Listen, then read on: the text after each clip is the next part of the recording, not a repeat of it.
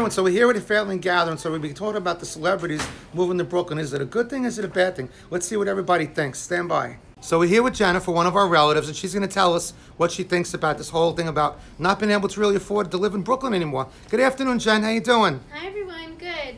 I'm a Brooklyn native. I grew up in Brooklyn my whole life, born and raised. And unfortunately, nowadays, it's very different in New York and in the city. It became very expensive. I have a family of my own, and it's very difficult to raise a family financially. Everything has changed, and it's super expensive. And a lot of people are being forced to move out. And it's hard to leave your childhood home and the place that you love so much. So in a sense, it's a little disappointing. It is disappointing. I mean, in a way, it's nice that celebrities, it's nice to say, hey, this celebrity lives in your neighborhood, but like at the same time, these people, like in the case of one of these celebrities, bought a house in Windsor Terrace for $2.4 million. You think about the deposit you got to put down, $500,000 deposit. I think he did about a $500,000 renovation on the inside. I mean, who could really afford that? It's impossible, and I come from a family of immigrants who worked very hard their entire lives, made a good living, made a good life for my brother and I, and it's sad for us as the younger generation trying to make a living for our family in New York.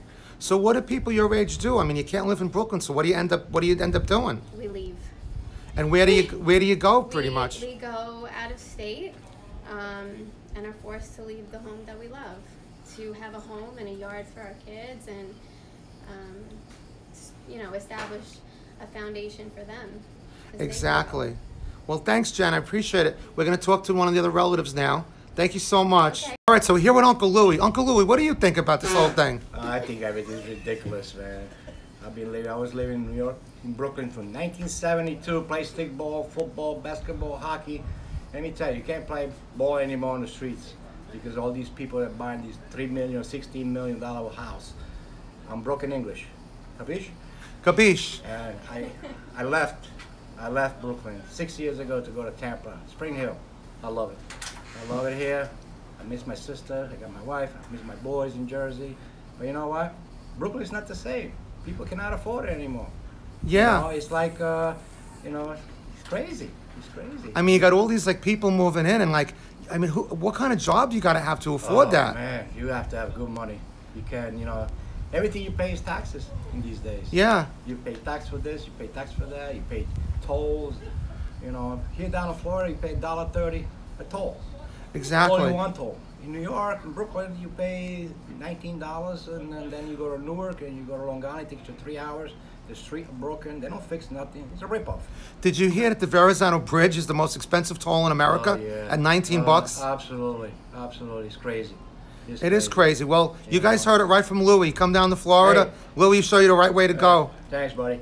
All right, thanks, Uncle Louie. Appreciate you. Thank you. So we're here with cousin Jeff. Jeff's got some opinions on this. Jeff is actually rooting for the White Sox because his Yankees didn't make it. So what's going on, Jeff? Hey, you know what? I'm not cousin Jeff, but I'm not from New York. I'm from Chicago.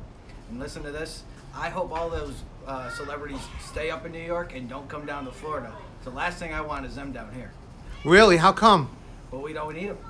I don't need $2 million houses in my neighborhood. I bought my house for $87,000. That's a bargain. I don't need that.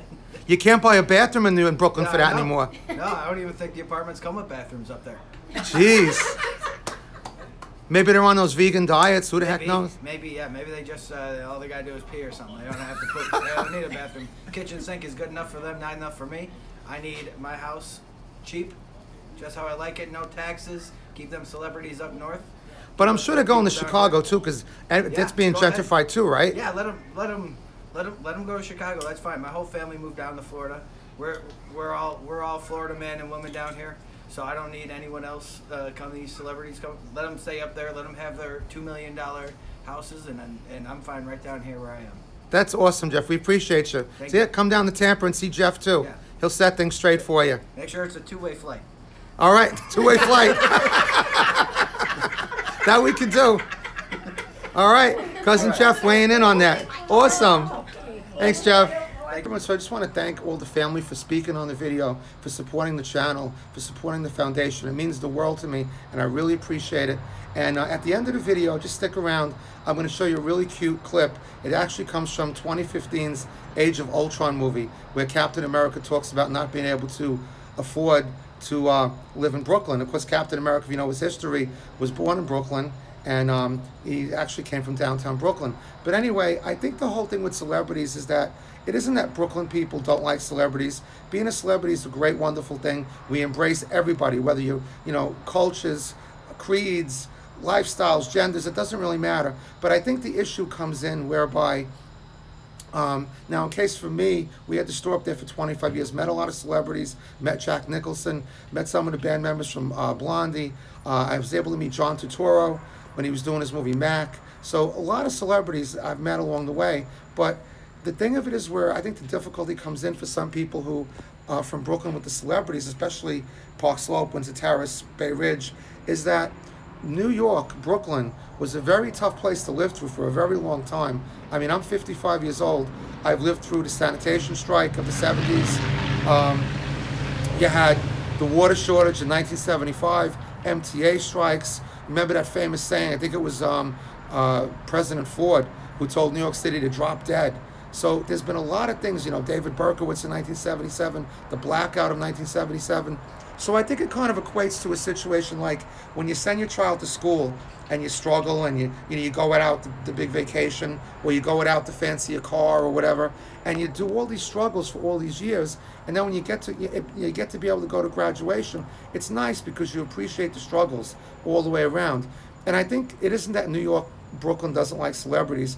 We embrace everybody, whatever gender you are, whatever race you are, whatever creed you are, doesn't really matter. But I think the basic thing is that after all the struggle and all the turmoil and all the situations that people who grew up in Brooklyn can't afford to live there anymore, when you get to a point where, you know, you're a teacher or you're a fireman or you're a police officer or whoever you happen to be, I mean, in the case of what I was telling you, the celebrity who bought that house in Windsor Terrace, I mean, $2.4 million. You got to realize these houses are old houses. They're not houses that are built yesterday.